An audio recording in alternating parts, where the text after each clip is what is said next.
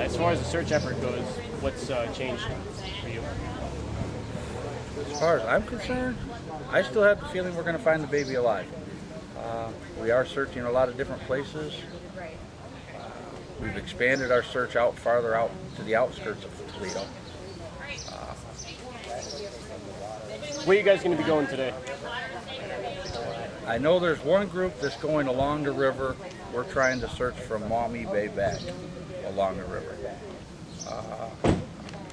Where the rest of them are going, I don't really know yet. I know Risa holds that with the Justice and Nevaeh group. They're the ones organizing all the searches.